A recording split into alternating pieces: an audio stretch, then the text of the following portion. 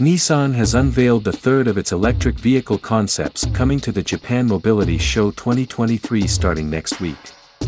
This latest creation is dubbed the Nissan Hyper Tourer Concept and takes the form of an electric minivan, much like the Hyper Adventure Concept and Hyper Urban SUV concept introduced by Nissan over the past couple of weeks. The Hyper Tourer Concept has a sharp exterior design quite unlike any current Nissan production models.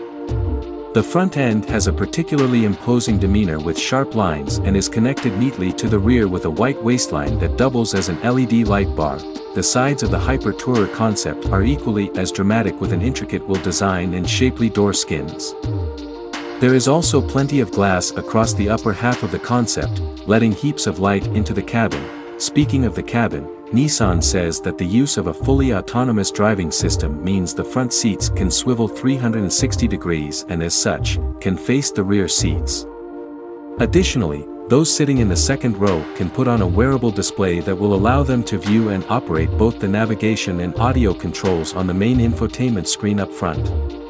The concept even has an advanced AI system that can monitor the brain waves, heart rate, breathing, and perspiration of occupants and adjust the music and lighting accordingly.